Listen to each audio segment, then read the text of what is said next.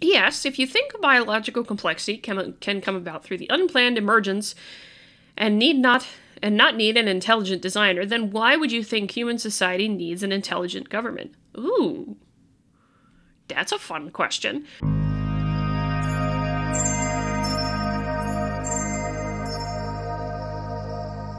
Alrighty, I'm back. Whoops, knocked the microphone in the process. This article crossed my radar from the Wall Street Journal, an opinion piece that came out over the weekend, and it was really interesting to me because it is something, as I've said for longtime viewers of this channel know, I am a scientist. I do work in academia, and there's interesting things here that I do hear from some of my colleagues that, people have lost trust in the experts. Why do people think they can do without the experts? And unfortunately, not a whole heck of a lot of introspection on their part, I don't think. But I want to point something out because there's one thing I got to make a note of with this particular article, and I think there's a good nuance to this that's missing both from this article, but also from others, and it would be just good to talk about it and lay it out there and also give you my thoughts reading this article, being who I am, both commenting on science on the internet, but also as, my day job is as a scientist, doing research day in and day out on all the good stuff. So how science lost the public's trust. From climate to COVID, politics and hubris have disconnected scientific institutions from the philosophy and methods that ought to guide them. And I'm not going to pronounce the author's name. I don't know how to pronounce it, so I'm not going to try. Appreciate it, but I'm not going to try. Let's see. Science has become a political catchword. I believe in science, Joe Biden tweeted 6 days before he was elected president. Donald Trump doesn't. It's that simple, folks. All right. Prior video on this channel will tell you why I hate that phrase, believe in science. Go back there. But what does it mean to believe in science? Again, no. British science writer Matt Ridley draws a pointed distinction between science as a philosophy and science as an institution. The former grows out of the Enlightenment, which Mr. Ridley defines as the primacy of rational and objective reasoning. The latter, like all human institutions, is erratic, prone to falling well short of its stated principles. Mr. Ridley says the COVID pandemic has thrown into sharp relief the disconnect between science as a philosophy and science as an institution. Mr. Ridley, 63, describes himself as a science critic, which is a profession that doesn't really exist. He likens his vocation to that of an art critic and dismisses most other science writers as cheerleaders. That somewhat lofty attitude seems fitting for a hereditary English peer, as the 5th Viscount Ridley, I think I'm saying that right, he's a member of Britain's House of Lords, and he zooms with me from his ancestral seat in Northumberland, just south of Scotland, in between sessions of Parliament, which he also attends by Zoom. I will say, I actually agree with the assessment that most of science writers are actually cheerleaders. And cheerleaders in particular when science vindicates their position, or can be used to vindicate their position. We do need some science critics. So, Mr. Ridley, if you ever see this, good on you. I am happy to have you be a critic of science, particularly as an institution.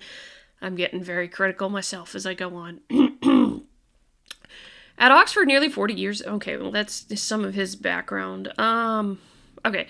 With the Canadian molecular biologist Alina Chan, he's finishing a book called Viral, The Search for the Origin of COVID-19, to be published in November. It will likely make its authors unwelcome in China. As Mr. Ridley worked on the book, he says it became horribly clear that Chinese scientists are not free to explain and reveal everything they have been doing with bat viruses. That information has to be dug out by outsiders like him and Ms. Chan.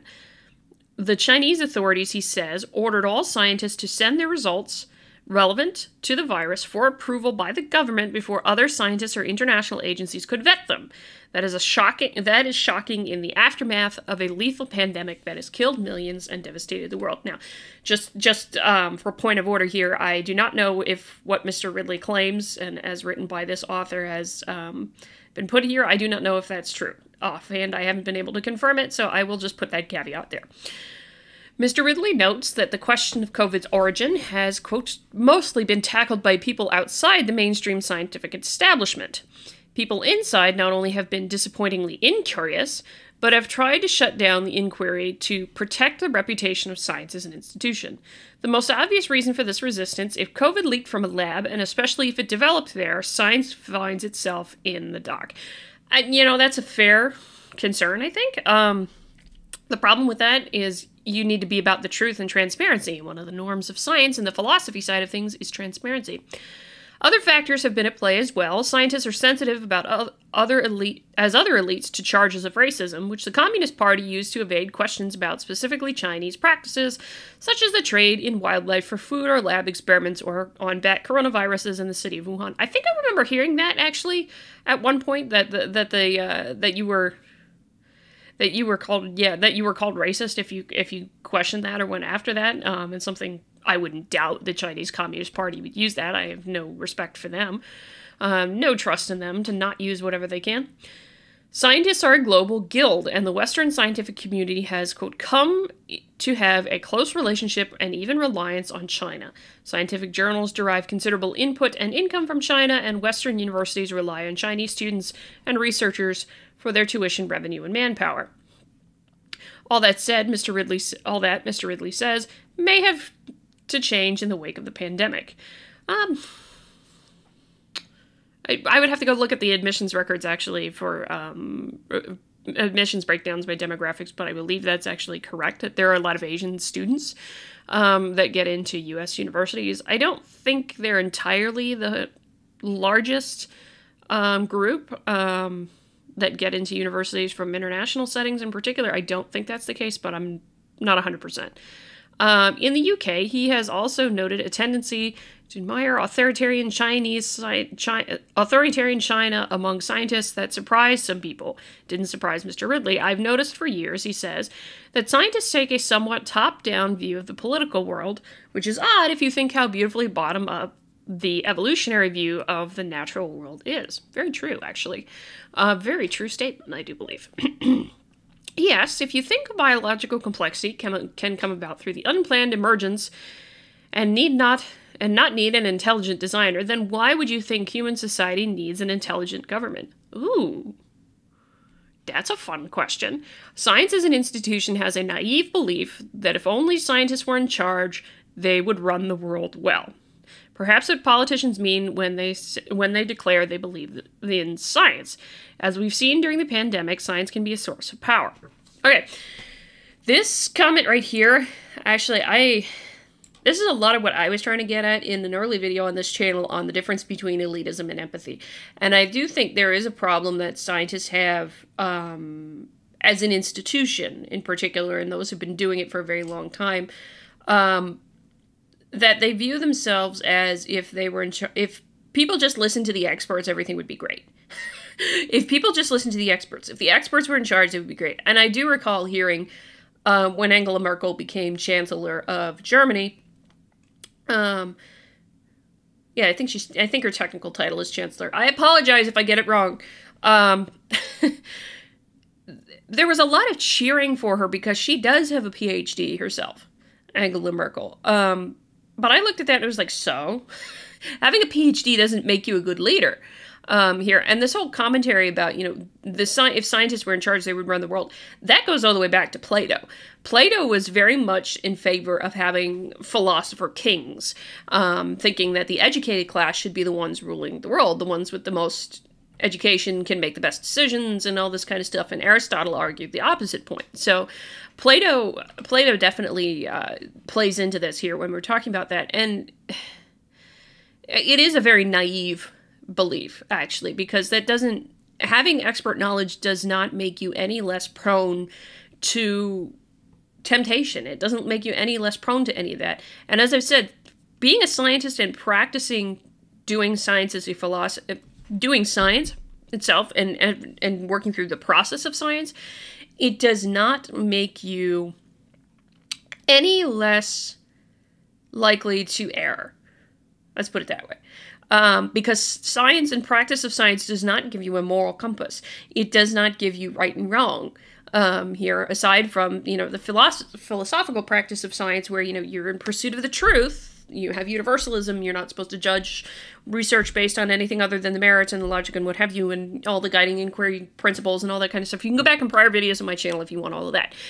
But science doesn't give you a moral compass. I've said it over and over and over again, and you cannot presume that it does. And that right there immediately means that even though somebody has expertise in something and is a high-level scientist, perhaps, they would not be the best ones if they were in charge. And I do believe there is a lot of, in my young career, seeing a lot of hubris there, actually, amongst scientists. I can understand that, and I keep trying to say this to people myself, in that if you are putting on the air of hubris, you don't even have to be saying it. You should trust me because I'm the expert. But if you're putting on the air of condescension and arrogance and hubris when you are talking with somebody who's not a scientist, trying to get them to listen to you, they will immediately turn off, because people can pick up on what you're communicating with your body language. A lot of communication is body language. And so there's a hubris there. If your hubris is there in your body language, people are going to pick it up and probably will view it negatively. So let's see. There's a tension between scientists wanting to present a unified and authoritative voice on one hand, and science as a philosophy, which is obligated to remain open-minded and be prepared to change its mind. Mr. Ridley fears that the pandemic has, for the first time, seriously politicized epidemiology. It's partly the fault of outside commentators, who hustle scientists in political directions. I think it's also the fault of epidemiologists themselves, deliberately publishing things that fit with their political prejudice or ignoring things that don't. Yeah, I'm worried about that for epidemiology too. I do think the pandemic and the responses to it and how it's been treated and how it's been pushed by different actors and what have you has definitely pushed it in a way to be politicized. I'm gonna go down here a little bit. Yeah. Mr. Ridley sides with later camp. One motivation, pessimism sells. You get blamed for being too pessimistic, but you do get attention. It's like climate science model for you.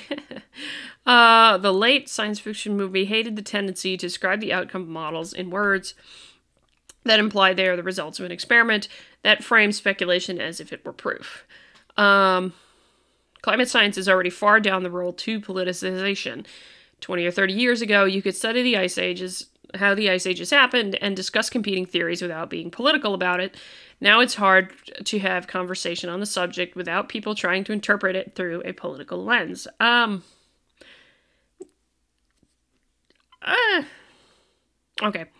I don't know that I want to do too much on that, though I do believe, I will say there's politicization there, yes, and I'm saying this as both a climate scientist and a conservative. It certainly is there in my short career that I've seen, that it is very difficult at times for me to... I do get a sense, though nobody will come right out and say it, I do get a sense that I don't get taken anywhere near seriously at times. And that could be in my own head, but it could also be because perception isn't always reality. But it could also be that it literally don't get taken seriously as a conservative, which... whatever, it's not my job to please them, it's my job to tell the truth on whatever I research, and I happen to research the climate models myself, actually, and the climate projections there, so I'm not going to comment on that here, but interestingly enough, climate science has also been infected by cultural relativism and postmodernism. Mr. Ridley says he cites a paper that was critical of glaciology, the study of glaciers, because it wasn't sufficiently feminist. I wonder if he's kidding, but Google confirms he isn't. In 2016, Progress in Human Geography published Glaciers, Gender, and Science, a feminist glaciology framework for...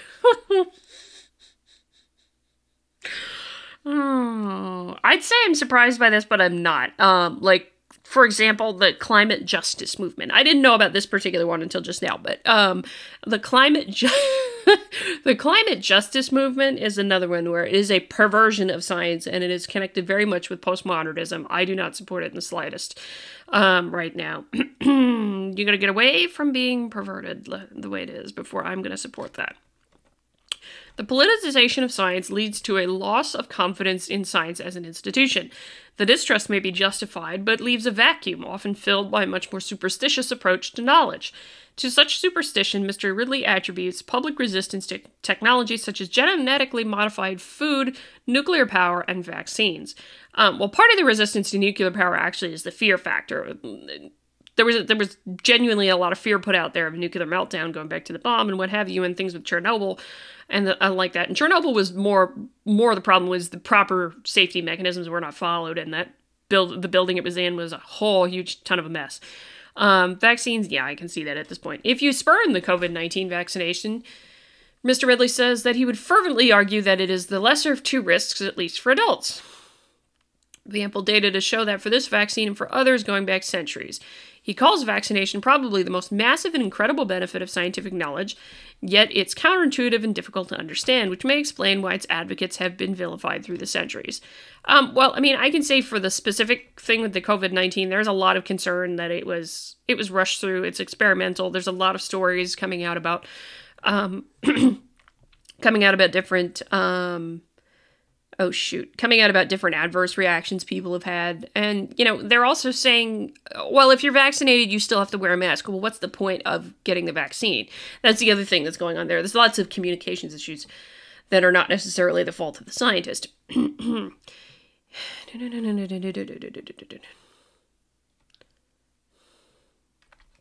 Vaccines have been central to the question of misinformation and the White House's pressure campaign against social media to censor it. Mr. Ridley worries about the opposite problem, that social media is complicit in enforcing conformity. It does this through fact-checking, mob pylons, and direct censorship, now explicitly at the behest of the Biden administration. He points out that Facebook and Wikipedia long banned any mention of the possibility that the virus leaked from a Wuhan lab. That's true until recently. I think very recently Facebook stopped doing that. Conformity, Mr. Ridley says, is the enemy of scientific progress, which depends on disagreement and challenge. Science is the belief in the ignorance of experts, as physicist Richard Feynman put it. Mr. Ridley reserves his bluntest criticism for science as a profession, which he says has become rather off-puttingly arrogant and political, permeated by motivated reasoning and confirmation bias. Increasing numbers of scientists seem to fall prey to groupthink, and the process of peer reviewing and publishing allows dogmatic gatekeeping to get in the way of new ideas and open-minded challenge. I would actually very much agree with this. This whole paragraph right here. Because that is an issue I see coming, and I have been very, very, very concerned about it for a very long time myself, and a lot of my fears, particularly with the way the university, because the university is where we train the next generation of scientists, has become very oriented toward groupthink in what I can see, and what I can read and find. And I am genuinely really, really worried that as we go too much forward, if it's not addressed soon, then we will run into the issue of we'll be training a whole group of scientists who all think the same, who all fall into the same views, who all fall into this group kind of thinking ideology, so that when there is somebody who finally challenges it, they're not going to know what to do with it. They're not going to know how to respond when somebody challenges them. So I am particularly really concerned.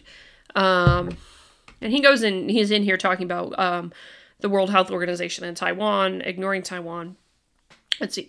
In Mr. Ridley's view, the scientific establishment has always had a tendency to turn into a church, enforcing obedience to the latest dogma and expelling heretics and blasphemers.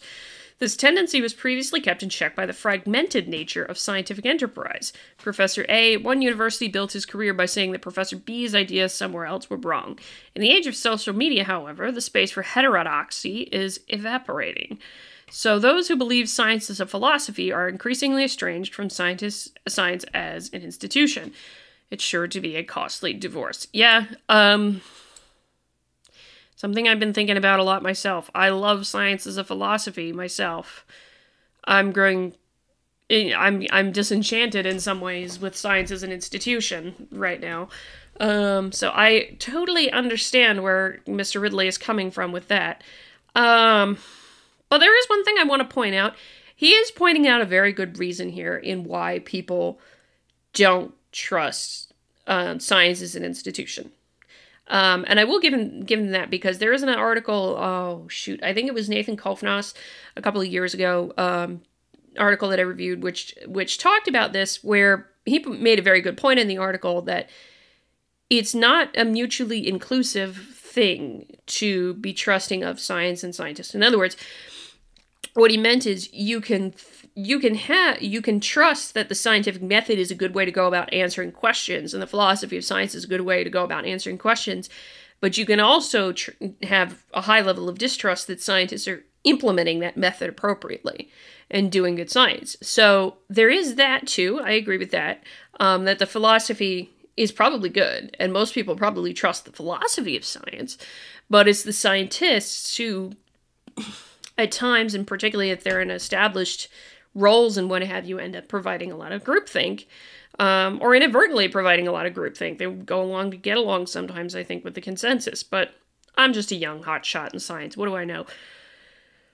Oh, what am I? I'll be 5 years out from getting my PhD later this fall. It's certainly been interesting. And so, yeah, I can understand that.